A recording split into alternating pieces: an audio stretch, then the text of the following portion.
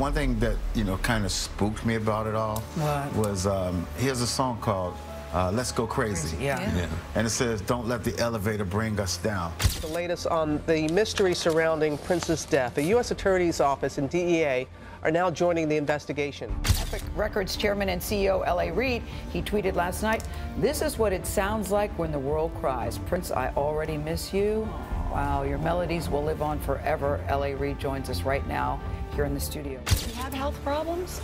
That I don't know, right? What I know is that he was really health conscious. He was a vegan. I feel like the greatest performer that I could have been, and people who love me feel that I was the greatest performer they'd ever seen. So. We all know Prince courageously revealed the underlying realities of Hollywood and its shadowy aspects during one of his interviews while he was alive. Today, we witness the repercussions of the potential troubling actions emanating from within the entertainment industry, among which was the scary situation in Maui.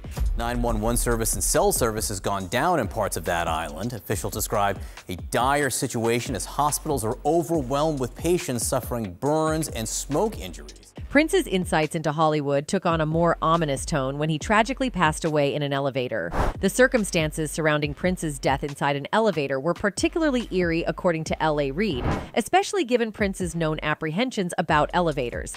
As depicted in the following video from E.T., Prince's friend Reid discussed the unsettling discovery of Prince's lifeless body in an elevator. One time when I was with him privately, he said, "You know what the elevator is, right?"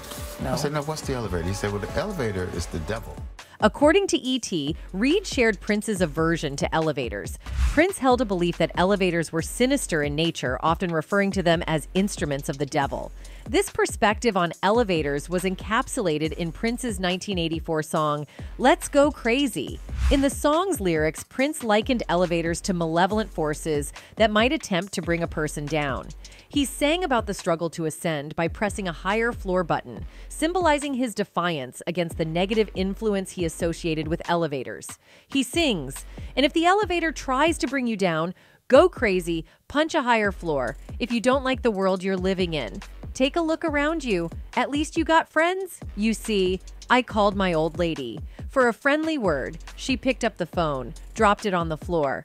Is all I heard. Are we gonna let the elevator bring us down? Oh no, let's go." Reid recounted a conversation he had with Prince regarding the artist's feelings about elevators.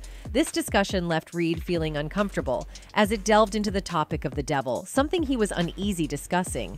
The news of Prince's lifeless discovery in an elevator on the first floor of Paisley Park, Prince's residence and studio, deeply perturbed Reid, given the context of their previous conversation. One time when I was with him privately, he said, "You know what the elevator is, right?" I said, "No, what's the elevator?" He said, "Well, the elevator is the devil." It scared me. I don't like to talk like that, but he said that. So for me, it was like really haunting when I read that he was found in an elevator, which was what triggered the public because they think it might connect to him being outspoken against the industry. Prince undeniably stands as one of the most influential musicians in history, with a remarkable career that extended across more than 4 decades. His legendary status within the music industry is underscored by the extraordinary achievement of selling over 100 million records worldwide, a distinction attained by only a select few. Prince's global influence is immeasurable, and although he is primarily celebrated for his music, he also made forays into the realm of film.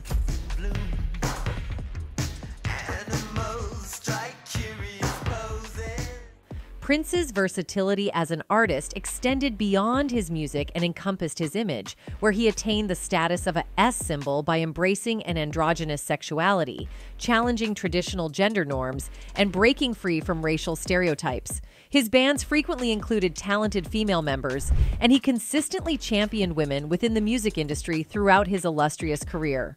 However, his dedication to women's empowerment also generated a range of rumors and speculations, ultimately contributing to his growing disillusionment with the industry. Don't be fooled by the internet. It's cool. It's cool to get on. In the music industry, Prince, who sadly passed away at the age of 57, emerged as a trailblazer and, at times, a contentious champion of artist rights. Throughout the 1990s, he engaged in open conflicts with the music industry, resorting to protests such as etching the word slave onto his cheek and adopting an unpronounceable glyph as his name. These bold actions were his means of expressing profound dissatisfaction with the major label system. He said, "Record contracts are just like, I'm going to say the word slavery.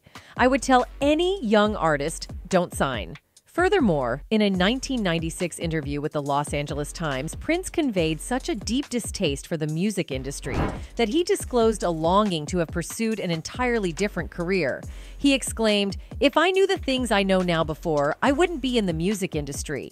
If Prince were an emerging artist in 2022, he would likely have thrived in the contemporary music landscape. Today's artists enjoy more autonomy and are not as reliant on major labels to manage their careers. Prince, with his musical ingenuity and entrepreneurial mindset, proved that artists could be both creative powerhouses and astute entrepreneurs, challenging the traditional belief that such decisions should be exclusively dictated by corporate executives.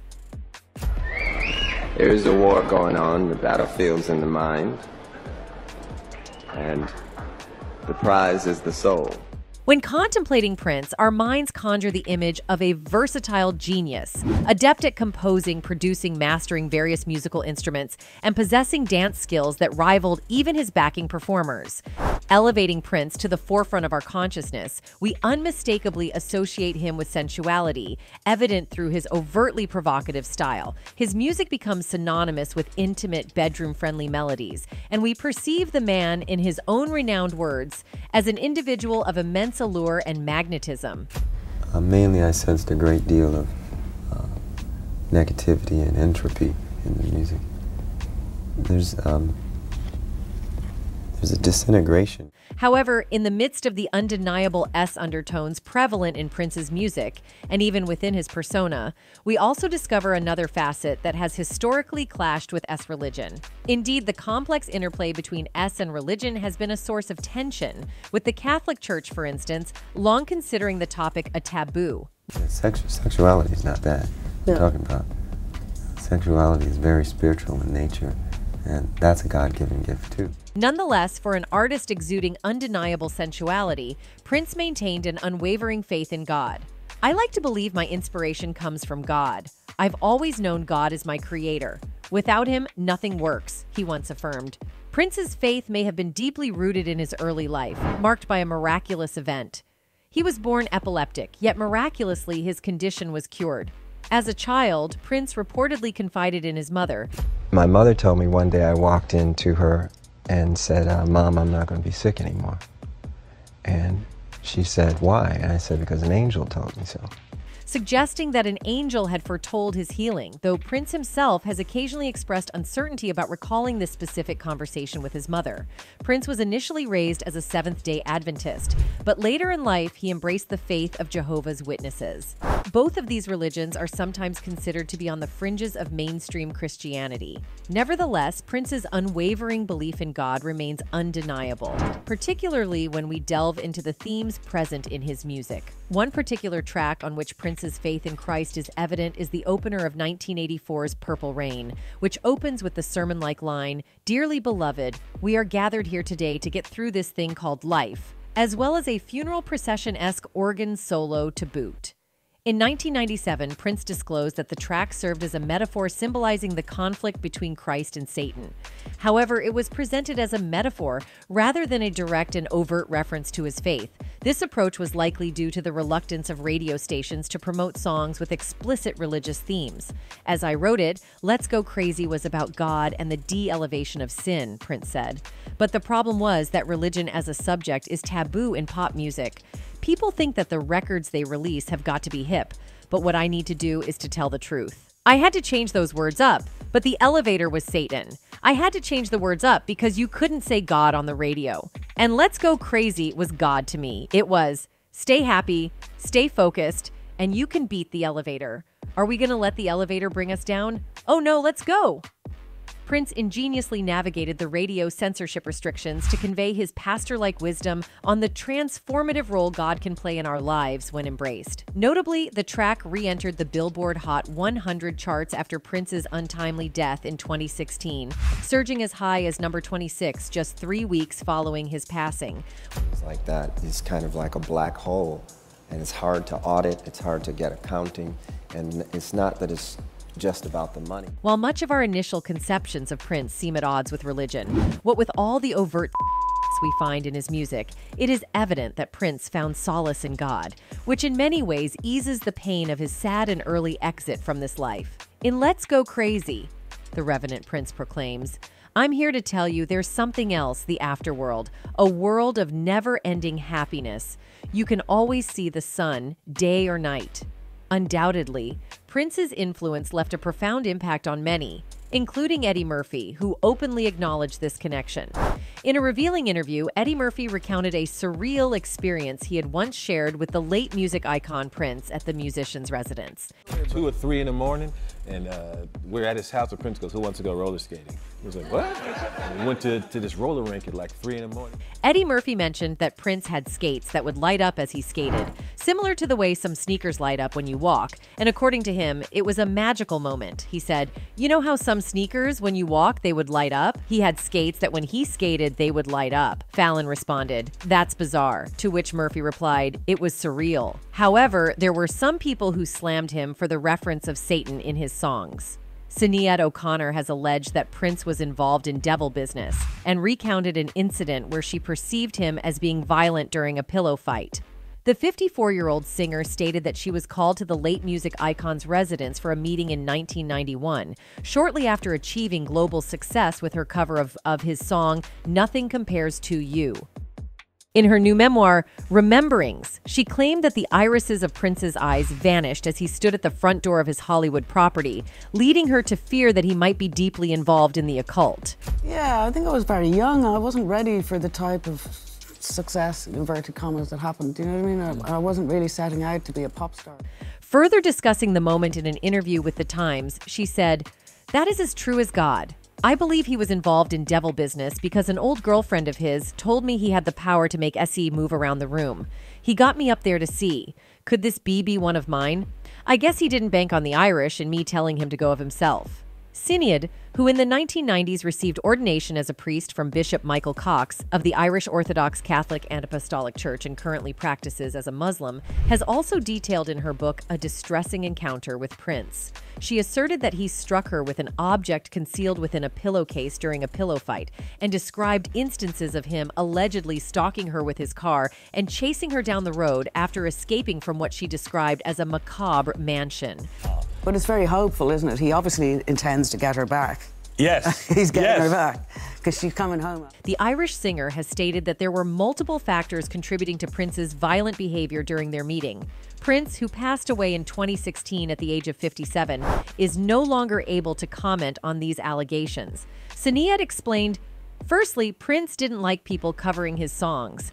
Secondly, he had all these female proteges, and he was annoyed that I wasn't one of them. Moreover, Sinead has also characterized Prince as a violent A of women and alleged that he terrorized and physically A her during her visit to his Hollywood mansion in the 1990s. These claims were also featured in her memoir, which was previewed in a New York Times profile, a publication that occurred 4 years after Prince's unfortunate death from a drug overdose.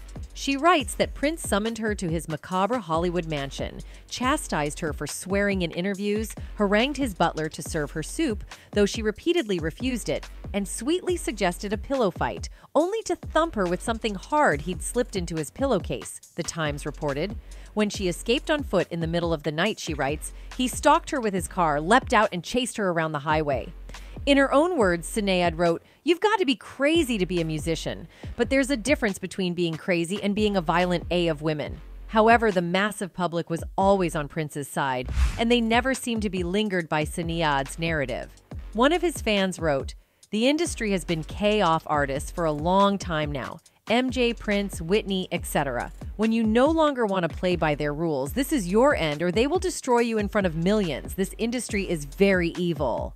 Another fan wrote, "It's heartbreaking to think of such an icon being in a position of helplessness knowing they were coming for him, and everyone around him was wicked. Soon as he got ownership back from his music, they K him." One other fan penned his emotions as, "Before he died, I watched him in an interview where he said that G. Washington was not the first U.S. president, that there was 8 other presidents before him, and like he said, I don't know about you, but I get a bit pissed off when people lie to me. Yeah, I get pissed too." His untimely demise really left the audience in shock and many questions unanswered. In addition to the official conspiracy theories surrounding Prince's death, such as TMZ's suggestion of a drug overdose and the National Enquirer's mention of AIDS, the internet has given rise to various speculations about the circumstances of the musical genius's passing. Some even pointed out curious connections like The Simpsons supposedly predicting Prince's death. Like Prince playing second fiddle to Michael Jackson, and perhaps that had something to do with the fact that the episode never got made. The 19th episode of The Simpsons' annual Treehouse of Horror series included a segment where Homer Simpson eliminates several celebrities, including Prince, whom he supposedly K using the singer's distinctive-shaped guitar. Some individuals have interpreted this as possible evidence that the animated comedy series had foreknowledge of Prince's eventual death, which took place 8 years later, and have even suggested the involvement of the Illuminati in these speculations.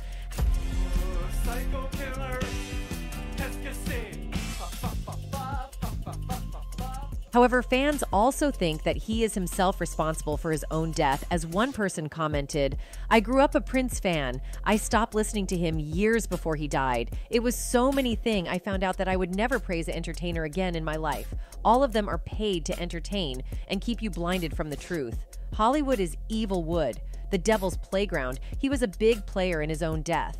Moreover, there is an interesting story about Prince holding back an album due to a negative ecstasy trip. His Black Album was initially set to be released in 1987, but just before its release, he withdrew the album. Insiders claim that Prince believed releasing the album would have an evil influence, and he reportedly expressed that he couldn't subject the world to it. The album was eventually released in 1994. Prince's enigmatic nature and statements have led some people to believe that he may have predicted his own death. His brief and somewhat awkward interaction with social media included his last Instagram post just before his passing. This post featured a picture of him along with the since-deleted message, "Just when you thought you were safe." Given Prince's tendency for mysterious pronouncements, some more conspiracy-minded individuals on the internet have interpreted this message to suggest that he might have had a premonition or sense that he was in some form of danger.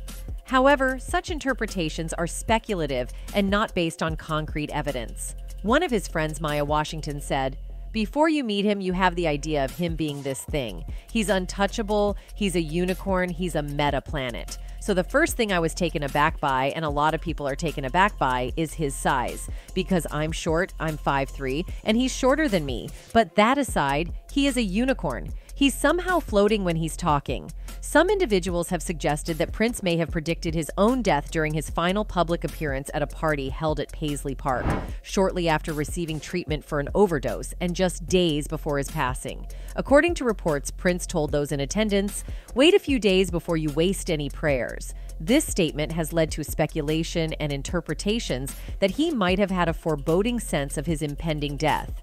However, it's important to note that such interpretations are based on the circumstances surrounding his final days and remain speculative. He left everything on the stage. He gave us his all. He did around 4 encores. And he was dead after some time.